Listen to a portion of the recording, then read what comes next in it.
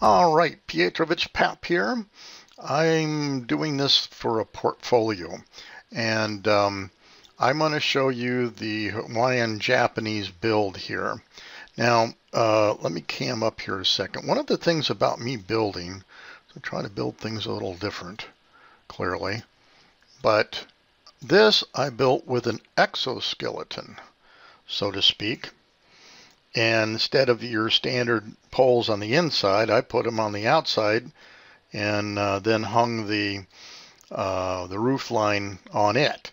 So it's really quite different, as you can see, as a build. You don't see many things like that. And I extended the exoskeleton over here to accompany this other roof piece here. Now you don't have to do that, but that's what I decided to do here. And so let's go in and see what we can see. Now, most of my builds have these no-end curtains, so they're you can walk right on through them. Now, this is an open type of build, as you can see, and so I like to build some mostly airy, open type buildings. Now that doesn't mean you can't get some privacy, but you know, here's a little dining room area, very nice, decorated very nicely by Sassy, and up here is more or less the living room, and you can see how beautiful this is. Now this is enclosed a little bit, so you get a little bit of privacy in here, and the various walls and the types of walls, and very gorgeous stuff here. And then of course out this way, which is basically the west, where the sunsets are. So you get a really nice view out here.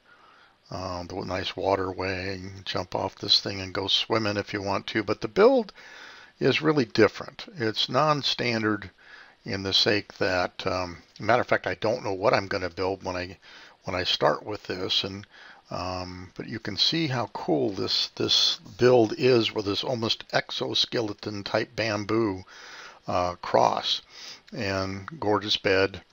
Again, now it's open. You do have these little walls here that we've got, so you can have some privacy clearly. And a dance ball over here, a calling post actually. But you can see how pretty this is as a build. So, you know, if you're looking for something different or ideas that are different, I've been doing builds out of, in my mind, so to speak. But here's an exoskeleton build that you can enjoy. And open, airy, non-confined, gorgeous. So with that, I guess that's probably it. Other than here, let me do this. You'd always try to orient. This is the sunrise, which is behind us, I think, more or less. But you can see how pretty this is. And let's go do the next one. We were already at midday. This is sunset. And you can see out that way. Matter of fact, let's go back down there in the living room and see what we can see here. Now you can't see it, but I have invisible walls here, so you can't fall off easily.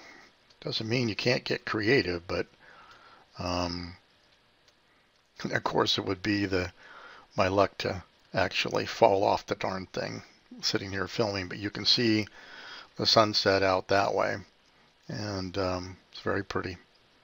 So, and then midnight is what I really designed this world to be for. And you can see how pretty this is. And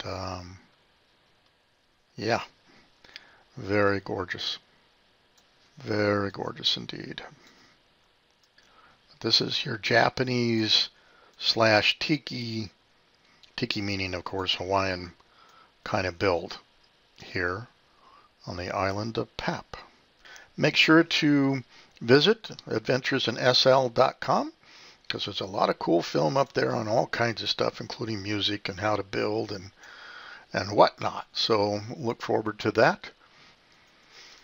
My name is Pietrovich Pap, and I will see you in Second Life.